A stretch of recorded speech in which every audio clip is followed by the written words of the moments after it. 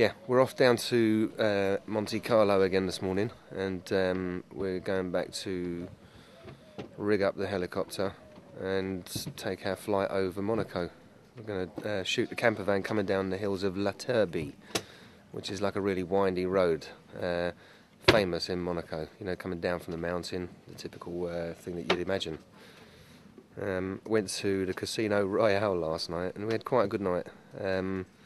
Come out winning some money, which is unusual, going into a casino and coming out winning.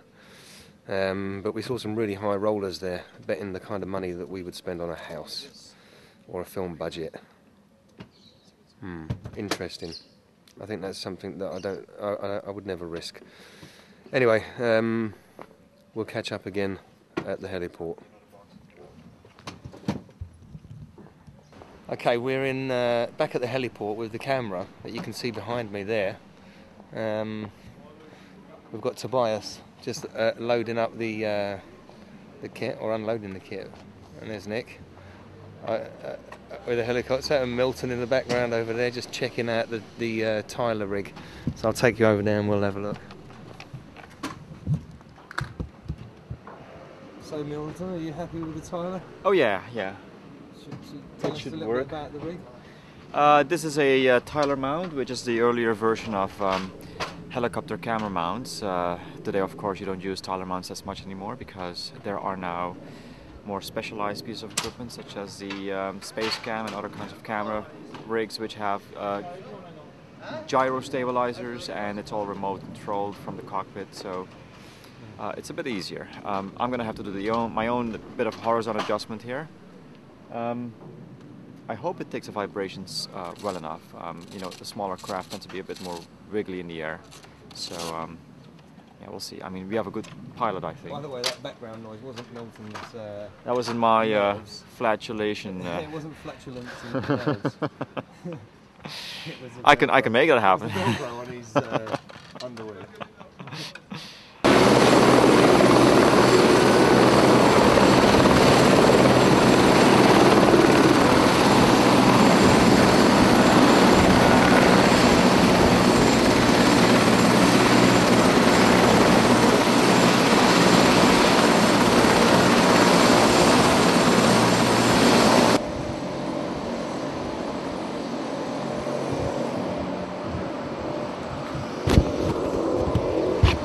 Yeah, so that was a little bit more of the helicopter shots in Monaco.